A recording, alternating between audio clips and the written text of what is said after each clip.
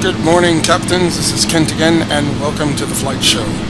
So today I wanted to do a bit of a review and demonstration of a program that I'm really saying is something that you've got to have regardless of whether you're into general aviation or into commercial flying. And that is the release of Electronic Flight Bag 2 by Aivlosoft. If you have used Electronic Flight Bag 1, you will really love using Electronic Flight Bag 2. For those of you who might be new to this sort of genre, Electronic Flight Bag is basically an electronic source that allows you to plan your flights. It would have your charts or your plates for SID or stars. SIDs being your departure from a given airport, the routes that you would fly, or your stars would be the same thing but except for arrivals at various airports. So it allows you to plan out your flight so that you can basically have a really good piloting experience. So I wanted to show you that. Let's get to it right now. So here is the program in a nutshell. Right now you are looking at a top-down view of Seattle Tacoma International, or Kilo Sierra Echo Alpha, and what you're basically looking at is the layout of the airport. That way, if you're taxiing from the gate to the runway, you're able to kind of look at your route. It also lets you know your runways that are available. A lot of good information. Now, if you look in this area right here, these are all aircraft. So it's also letting you know about the aircraft that are around you within plus or minus so many feet to your particular altitude. So clearly all of these aircraft are on the ground. You got one here that's taking off from the runway. These are at the stand or the gates, and some are about to taxi. Now let me just show you really quick. One cool thing that they have here, aside from, the planes used to have labels, right? So you can see that the planes have labels here. When I say used to have, I meant Electronic Flight Bag 1. Well, you can take the label and position it out of the way because it might be blocking something. Totally cool feature. Never would have thought of it, but once you have it, it's like, wow, that's useful. And so again, when you're coming into a gate or into an airport, you might not be using you might not be using the ATC or air traffic control, and you're like, okay, I've got my GSX and I want to use my ground services, but I don't want to park my aircraft where the spot is too small and I can't use it. Well, here you have the opportunity to use your electronic flight bag to find the gates that are of a suitable size for your aircraft, be it a small, medium, or large. Another cool feature. Now, as you can see, I have all these aircraft that are on the ground, and if they taxi, they start to move and they do their thing. Another thing, particularly if you're used to using PMDG aircraft, you might have to put in, well, when you're doing your programming your CDU, you need to know the length of each runway so that it can properly calculate takeoff speeds. Well, these are nicely labeled. They were a little cantankerous in the original electronic flight bag because it was the end of the runway, and sometimes you'd have to zoom out to see it, but it zoomed out so far you couldn't read it. I think that they've kind of fixed that problem here. Now, I am already preparing a flight to go from Seattle, Washington to Dubai in Saudi Arabia. So I thought I would just take this opportunity to build a flight. I've already made the flight in PFPX, so that's already taken care of. If we go over here to our aircraft, you will know from experience how to program your CDU. Well, I already have the flight made, and I was about to put it in here, so I'm just going to throw it in to our company route and load it. So now we already have our company route for the flight in the computer. Now, you now have to put in your SID. So this is how we're going to, it's how you're going to leave the airport in a certain path. That way planes, don't run into each other and all that good stuff. And if we look over here, let me load it up real fast. wanted to bring up the planned route. This was put together in PFPX, and you see that it's going to tell you the runway that you're leaving on, but it's also giving you your flight waypoints. And at the beginning of your waypoint right here is your SID, and that's to depart the airport, and right here the last waypoint is your star, or how to go arrive at another airport. Now you can have that information, but you don't visually necessarily know, well, what does that path look like? Well, this is what we call situational awareness, and it's easier to know what you're picking out when you kind of have a visual representation of what you're going to see. So let me what did I just do here? Okay, totally what I did was screw stuff up. All right, so let's bring back our electronic flight bag. Let's see, it's right here.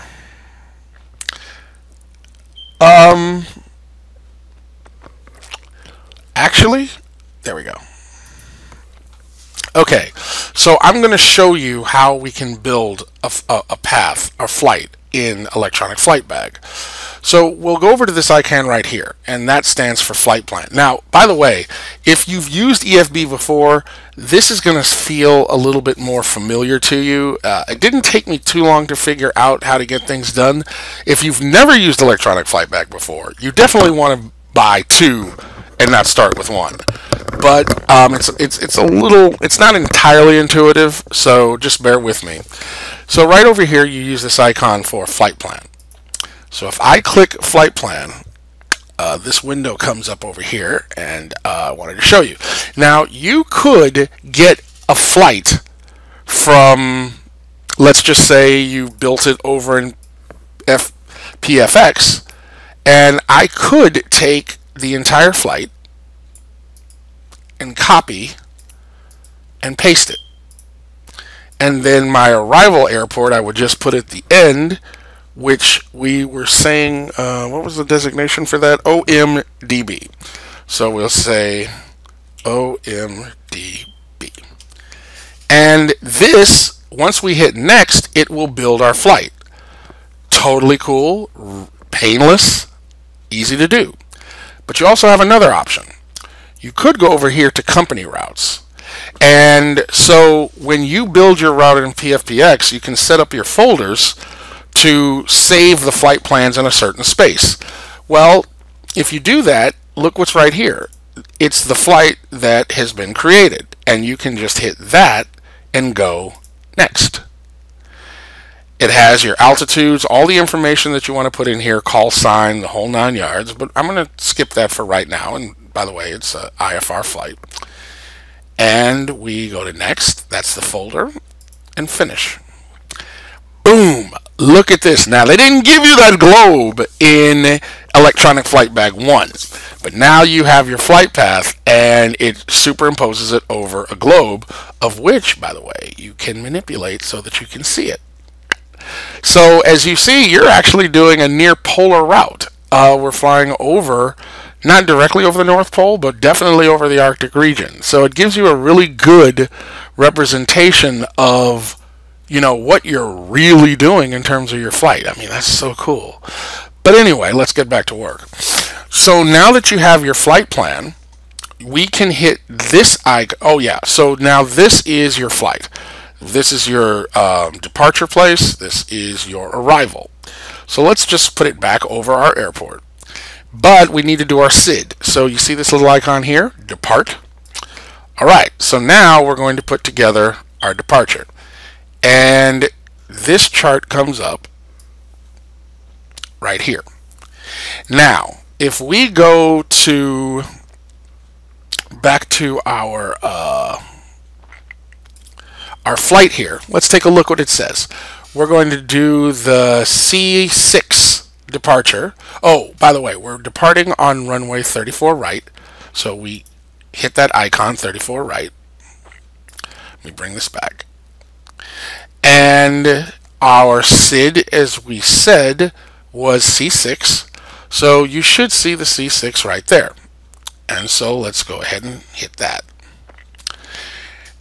Okay, now, if there is a transition, it would have been here.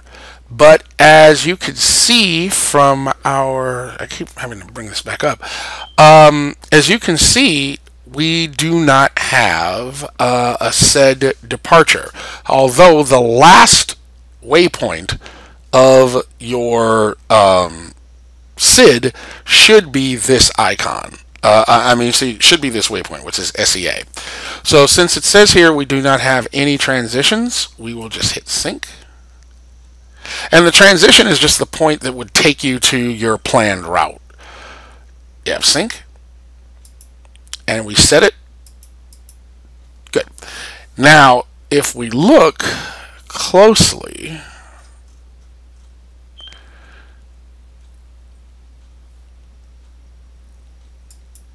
we now have our departure. Now, it says here vectors, which means the plane doesn't necessarily have a planned route that you fly. It's you would fly runway heading and then rely on ATC or air traffic control to tell you what vectors you need to get to your filed flight plan. So, okay, so now that we've gotten that taken care of, set, we can close this, and this window, as you can see, shows you the departure, and it's on course 345 until essentially you get to a given altitude and you're able to turn towards your waypoint. So if this was actually something with a transition, your route would have actually been shown right here. So we can minimize that. We now have our departure. Now, usually I wait till later to do this, but I'll show it to you right now because, this is going to be a long flight and who knows, they may change runways. But let's take a look at our arrival. So our arrival is going to be on runway 30 right. So we can click that right here. And it's going to be an ILS approach. So notice that it's starting to build your chart right there. Totally cool. And let's take a look. What is our arrival? Our arrival is VT 3C. So if we look, there it is. So we go ahead and hit that. There are no transitions, so we set our flight plan. Now if I minimize this, take a look. It is now built your star for your arrival. So this blue path right, if you did not do that, that yellow line would have just gone straight to the airport. But now it has built the path that you're going to fly to come in for your landing at Dubai International. Sweet! And it was painless. So we've got our approach already built in and we're ready to rock. Okay, now there are a lot of other features that we have here. Let's take a look. You can show VOR points. You can take them out. Obviously, you have your options for your traffic. Oh, and by the way, this thing that you're looking at right here is essentially your arrival chart. So it tells you what your approach altitude has to be. And as you see here, it's when you're out here at level, it is 3,000 or above. Now, right before you enter your glide slope, you have to be right bang on at 3,000 feet. You can also, by the way, change the units from feet to meters depending on your metric, if you're comfortable with the metric system or the English system. It tells you your glide path. All this information right here built in your frequency for your lock, your course. It is really cool. Again, electronic flight bag I really grew to love and use, but electronic flight bag version 2 takes all of the good things that it had to offer and picks up on some of its shortcomings. By the way, it'll also give you a topographical look within of the topography of a given region within a certain radius of the airport, which is pretty cool because if you think of this information takes up memory, it takes up processing power, it only shows you what you really need in this immediate vicinity. So that's a really good feature. Alright, so now you see your total arrival. This is cool. let's see, what other things do I really need to show you right off the bat? Well, if your plane, let's say you want to get to where your plane is, you can hit this right here and you can tell it what to focus on. So now it's centered above your aircraft, and you can switch between the overview flight, the overview look, or between that and the airport. So bouncing to. Now right now I'm at Dubai, so I can hit over here and hit Seattle, and bam, there I am at Seattle, bang on, ready to go. So now the flight is planned and you have it in your electronic flight bag, so you know what to expect for your entire route. And then you get all this goody information over here, your cruising altitude, your estimated time of arrival, all of that will show up. So let's just go ahead and finish up planning this flight in the aircraft, I mean. Alright, so we're going to, let's see, hold on one sec. Okay, so I've already put in the flight to our aircraft, so we just have to do our sit-in departure. So as we've stated before, we're departing on runway 34 right, and we're using the departure C6, so we got that, and there is no transition, so we can go straight to route. That's okay. And again, it might change, but if you want to go ahead and do it, we'll do it for the sake of argument here. We're due to land on runway 30 right, so ILS 30 right. And our star is, what do we have here? I forgot. Oh yeah, VUTEC. This looks like VUTEC, so I'm just going to call it that. Here we go, VUTEC 3. There we go. And do we have it? Yes, it has our... No, this is not our transition, so we don't need to... We didn't even put it in the other one, so we don't need to do that. So we go to route, activate, bam, ready to go. 0 fuel weight, and I'm just going to say, I didn't program this, I'm just putting it in. 10% fuel reserves, and our cruising altitude is going to be 31,000 feet. So flight level 310. And our cost index I calculated to be 40. Alright. So, don't mind that cruising altitude, we're going to do it anyway. Insufficient fuel.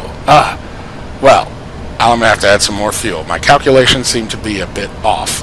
So let's just go in here, go to new setup. Fuel, and that might be because I've been sitting here gabbing.